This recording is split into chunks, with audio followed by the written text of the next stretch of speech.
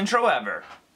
What is happening, everybody? Welcome back to another PJ Q&A. Thank you guys so much for giving this little series such a good and warm welcome. So I think we're just gonna keep it. You guys can't get rid of me now. So I'm gonna go ahead and answer a bunch of more questions on here. But first, I need to open up this thing right here. Y'all know what this is? My lifeline.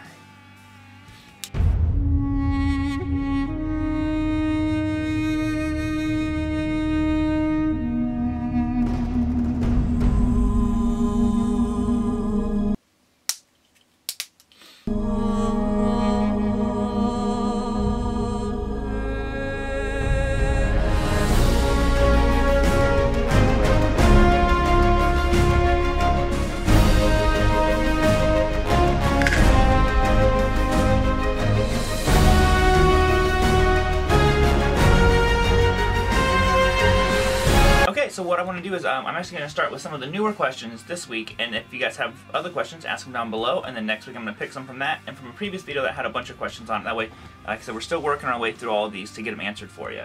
So this one comes from Otho01. It says, Robert, how do you train your pinky finger? Just keep using it, or do you use your ring finger instead?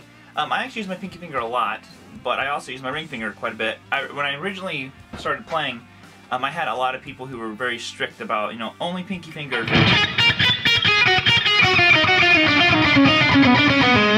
So I'm really comfortable using my pinky. It doesn't really matter. Only time I really go like this, if I'm playing a bend, I like to bend with my ring finger. It's just easier for me because I like to put my thumb over the neck to really grab the guitar neck to kind of control the vibrato.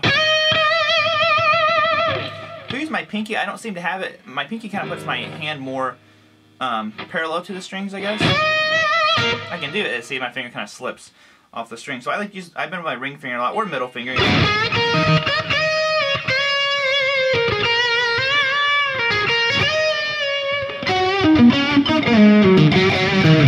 so I was using my pinky. It's never been an issue. The way you kind of do it is honestly just by using it a lot. You know, just when you're practicing your scales, make sure you're not going like this. You know, some people do, like, look, Doug Aldridge really doesn't use his pinky, Joe Bonamassa really doesn't use his pinky, Eric Johnson. So they're all amazing. To me, I like using my pinky because it gives me some bigger stretches, you know, some larger intervals in my turn so you can see my hand a little better. But if you like want to do like a 3-note string pentatonic thing, you really need to be able to use your pinky. Sounded like crap. Let's see. Yeah. All those things is all pinky. And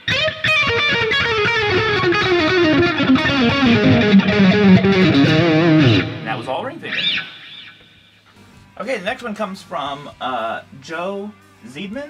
He says, my question is, what is the best way to improve your playing the quickest without using the word start slow? Well, to me, the ultimate way to kind of improve your playing, there's a few key factors involved. For one, it's how much you practice, and two, it's what you practice. Now, the speed is definitely important. I won't use the words go, not fast.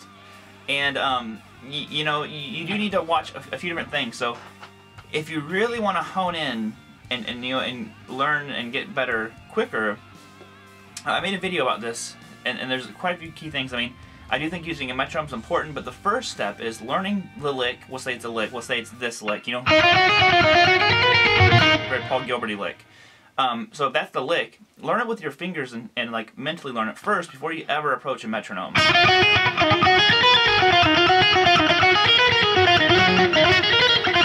then you kind of take into consideration, you know, what are the factors that are involved in this. As in, like, picking, am I picking it the best way possible? Am I using the right fingers?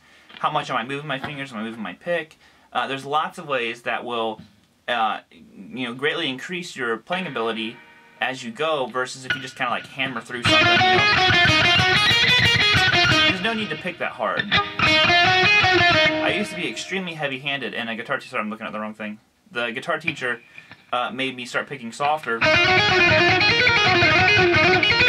And the big thing it did is it made me play very relaxed. And I think that's so crucial, is being very relaxed when you're playing, because it's really hard to play fast whenever you're all, tensed up. Don't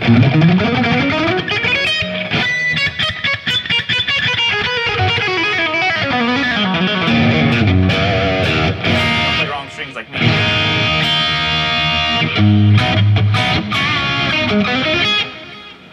Okay, now the last one of the new questions, then I'll go back to some of the old questions, is, Robert, I have a question for you. How do you handle practicing guitar when you are sick? Do you try to get better as soon as possible so you can play in extended periods of time? Or do you force yourself to play even 10 or 15 minutes when you are sick? Honestly, when I'm sick, the last thing I want to do is play guitar. I kind of, I don't get sick. Well, my wife says I get sick all the time, but I really don't. I get sick like once or twice a year, like really sick. And trust me, there is no guitar playing going on. It really sucks because you come back to playing guitar and you just feel like you've lost so much. But then within a few days, it's right back to where it was. And a lot of times, sometimes I feel like I'm even playing better than what I was before. It's kind of like the whole Yngwie Malmsteen thing, where he got in that car accident and really couldn't play for a year. And when he came back, his playing was actually better and cleaner than what it was before. So, yeah, I really just don't try to do anything when I'm sick. My main focus is kind of what you said. Focus on getting better, because I want to, be feeling well and being inspired for the guitar. I never make myself practice the guitar. I want to. I have a desire to all the time. So, that was never an issue of me. I was, just get better, focus on that, then get back to playing guitar. So, that was always my goal.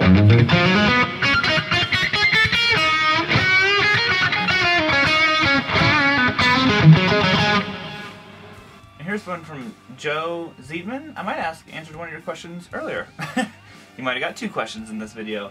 He says, how long did it take you to get your YouTube channel going?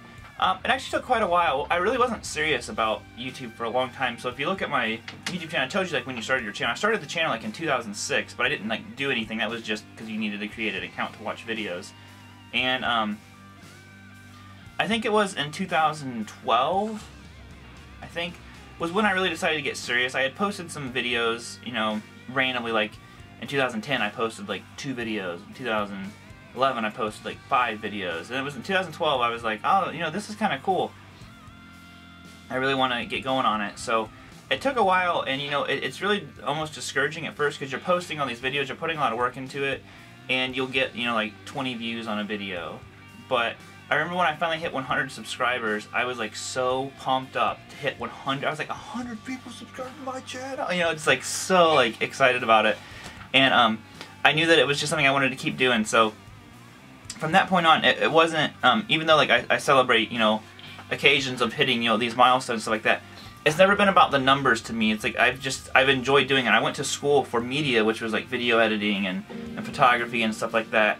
So this was just using something I was already kind of passionate about, aside from just playing the guitar, but then it's playing guitar at the same time. So it's 2 of the things I love the most, video production, editing, and then playing guitar, all put into one. So it's just something I like. So even when I wasn't getting any views, any subscribers, I was still posting videos every week and just creating content. And I think that's a big thing, is to get your channel going, you just have to start creating content, I always compare it to being like a superstore, like a grocery store.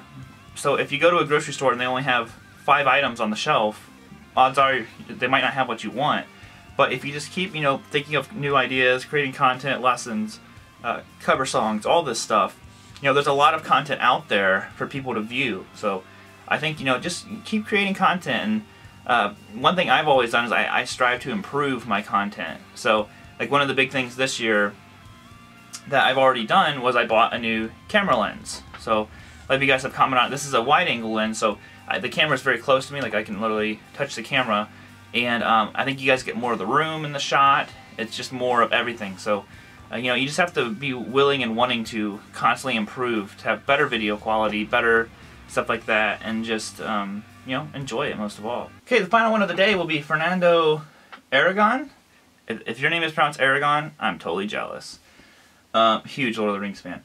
Anyways, he said, what is your favorite rock band? My favorite rock band would have to be...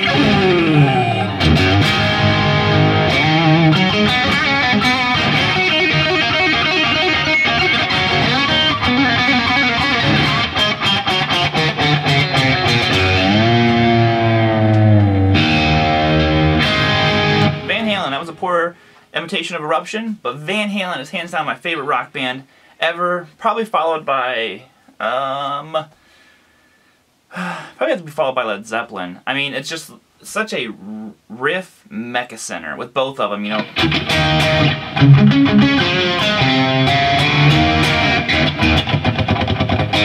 You know, just I've never seen two bands, for me personally, that's just like I could learn every riff and be like totally happy with it.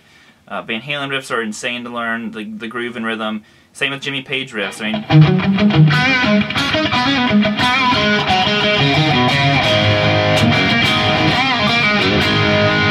so many.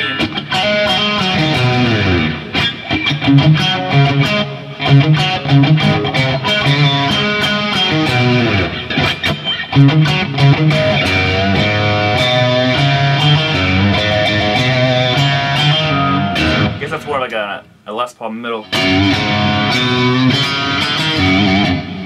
So, yes, my favorite band is Van Halen. I just played like 10 Led Zeppelin riffs. That's the way you do it! So, other than that, guys, if you have questions, ask them down below. If you would, please click that subscribe button, and I'll see you next Wednesday with another Q&A. Hey, hey, hey! Yeah. Woo!